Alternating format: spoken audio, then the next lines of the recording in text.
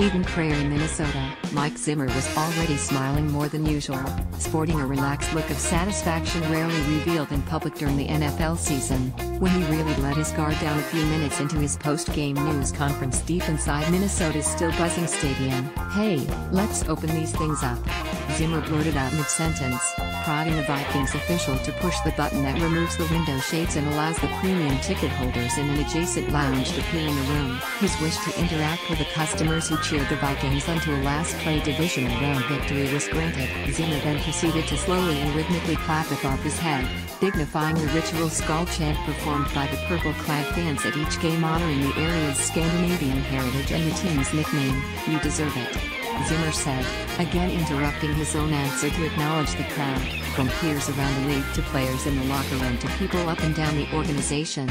There's a strong sentiment that Zimmer has earned this, too, pulling within one win of a Super Bowl appearance. The way the Vikings finished their 29-24 victory over New Orleans on a last-chance 61-yard touchdown pass from Case Keenum to Stephon Diggs suggested they're on some kind of charmed path, an uncharted territory for this championship-deprived franchise.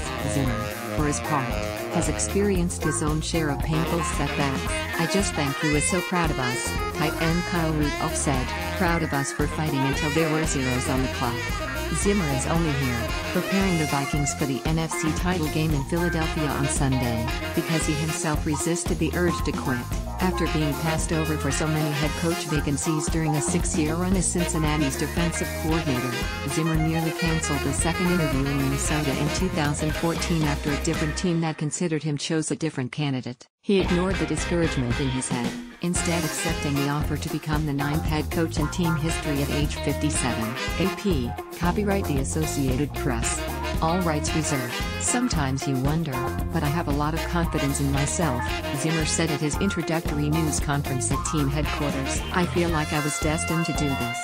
That first season, the Vikings improved by 2 wins to finish 7-9 with rookie Teddy Bridgewater forced into action ahead of schedule at quarterback and running back Adrian Peterson absent for all but one game because of the child abuse case and subsequent NFL discipline dispute he was involved in. In 2015, they went 11-5 and ended Green Bay's 4-year hold on the NFC North title. The potholes in the road were waiting, though, where Walsh's 27-yard field goal try went wide left at the end of the 1-point foul-powered ground loss at home to Seattle.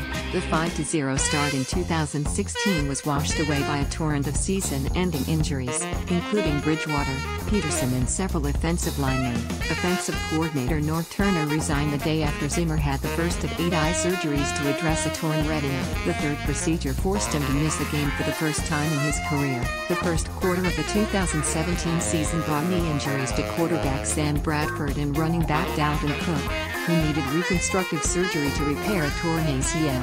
The Vikings didn't blink, though, particularly with the experience of 2016 so fresh. Case Keenum deftly took over for Bradford, and Jerick McKinnon and Latavius Murray became a productive backfield tandem. All of these on-field hurdles have paled next to the pain Zimmer has endured in his personal life. His wife, Vicky, died suddenly in 2009. His father and former high school coach, Bill, passed away during training camp in 2015. Zimmer was hired by the Vikings because of his acumen as a defensive strategist and teacher, having started his 24-year NFL career as the defensive backs coach for Dallas before a promotion to defensive coordinator in 2000. Calling plays has been his forte, a responsibility he has yet to give up despite his duty as the main man on the staff on game day, but his ability to mold a disciplined, selfless unit from a collection of alpha males and high draft picks helped the Vikings defense rank first in the league in 2017 in both fewest yards and points allowed. Beneath the gruff exterior is a deep affection for his players, an emotion that has caused his voice to crack and his eyes to well up several times over the years in various public discussions of their development or character. He's a football coach just like his father, though, and the critical eye and demanding approach are always quick to come out.